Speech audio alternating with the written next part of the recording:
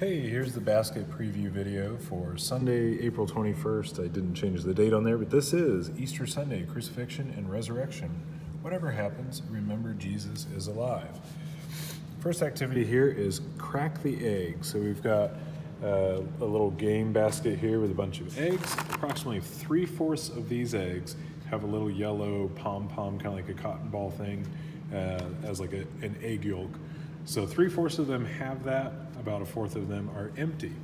So as the kids go around, they're gonna pick an egg. They take the one that they touch first, and then after they've chosen their egg, ask them to open it over the empty bin, or they can open it over their head or whatever. If the egg they open has water, or in this case a yellow pom-pom, then they are out. If the egg is empty, then they stay in for another round. So we're going to play until all the eggs are gone or only one kid remains in the game. And the teaching point on here is, this reminds me of the resurrection story of Mary and Martha visiting Jesus' tomb, thinking Jesus would still be there, but it turned out to be empty.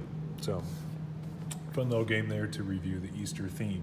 Next activity is pure of heart. So cut out a large heart out of construction paper. We have that here with our roll of tape. And we're going to have the kids sit in a circle, and then they're going to pass around the heart, and as it's passed around, they're tearing little pieces off the heart. Probably like quarter-sized pieces, like a coin, quarter-sized pieces. After the heart has gone around the circle and everyone has a piece, have them all place their pieces in the middle of the circle, and then they can kind of work together to put the heart back together, but do not provide them with any tape or glue. And then eventually, after someone suggests tape, we do have the roll of tape there that you can use. So the discussion point with that is that everyone sins and does things against what God asks of us. Our sins hurt ourselves and others. However, we ask Him, God will forgive us of our sins and make our hearts like new again. So there's a discussion point there on that activity.